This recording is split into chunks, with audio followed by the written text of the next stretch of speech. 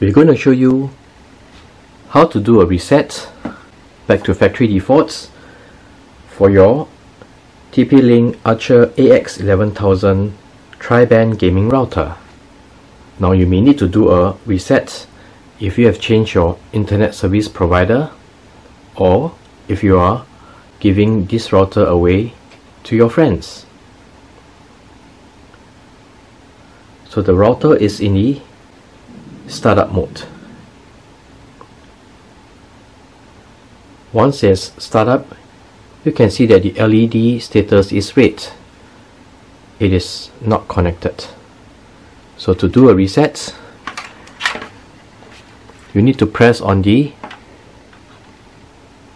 reset over here by using a pin. Press and hold until the LED blinks.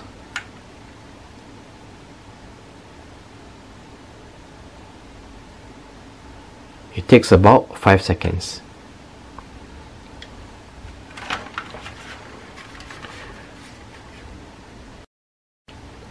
The router will restart, and once it's in the ready state, you can use your Tether app to connect the router to your network with the new internet service provider. So this is how you do a reset for your TP-Link Archer AX11000 gaming router.